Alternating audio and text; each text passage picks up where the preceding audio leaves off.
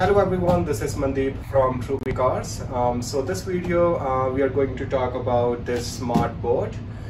It's from a Vibe 55 inch. I just bought it and I'm very excited.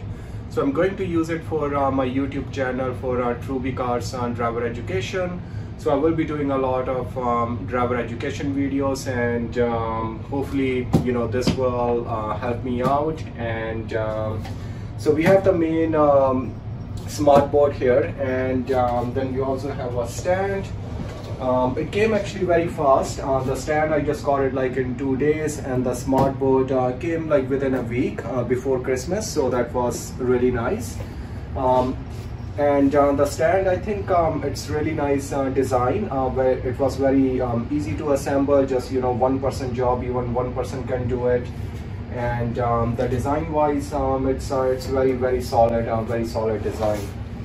Okay, so I'm just gonna now take the smart board out and install it here, and let's see how it goes. Okay, so we have the smart board on the stand now, and it was very easy to mount it, and so far it looks good. So I'm just going to register with my account with Vibe. Yeah, so far it looks very nice. Hello everyone, this is Mandeep from Trubicars, and in this video we are going to look at left turn example. So the very first thing you need to do is make sure you're in the correct lane. So when your examiner asks you to turn left, make sure you go in the correct lane. Some intersection they have a separate lane for the left hand turn.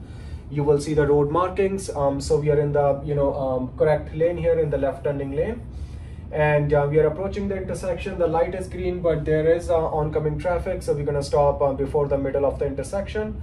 Now we are checking a couple things. We are looking at oncoming traffic. We need a bigger gap between the traffic so we can complete our left hand turn. But before we move from the intersection, we also need to check on this side here. We want to make sure there are no pedestrians crossing, because if you have pedestrians crossing on this side, you still need to wait because they will get the right of way. So when you stop at the stop sign, just make sure you stop before the stop line, do a full stop, and then you check on both sides, left and right. You're checking on the crosswalk.